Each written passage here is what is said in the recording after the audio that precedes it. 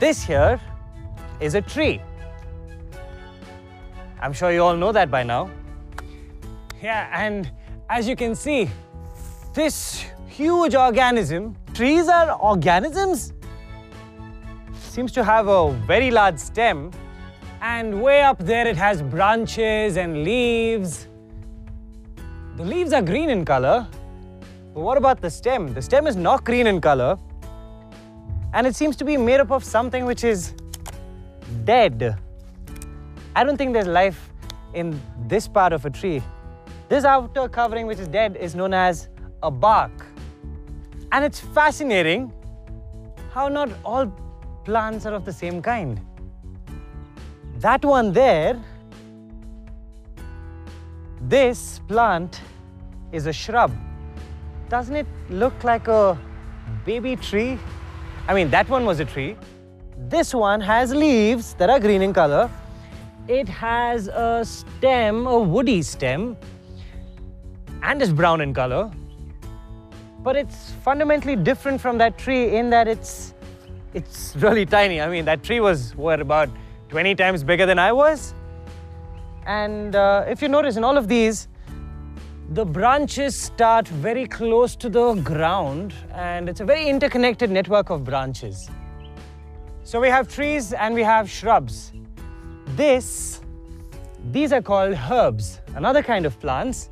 And as you can see, herbs are green from the bottom to the top. And it has a very slender stem, unlike the trees and the shrubs. Doesn't seem to have too many branches either, and is really, really tiny. Mind you, not all herbs are necessarily tiny, but most of them are all green in color. So we had trees, we had shrubs, and we had herbs.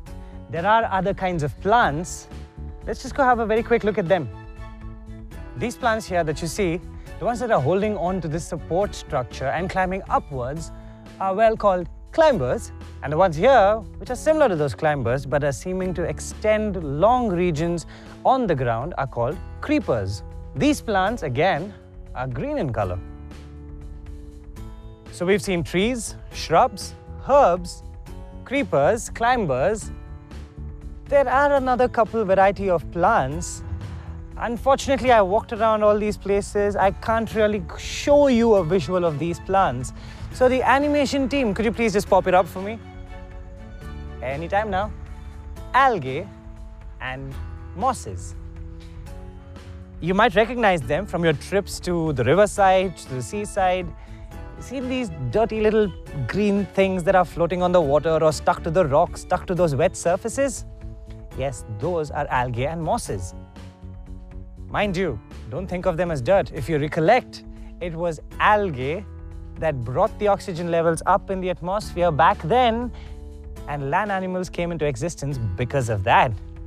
In fact, algae produces 60% of all the oxygen we have in our atmosphere.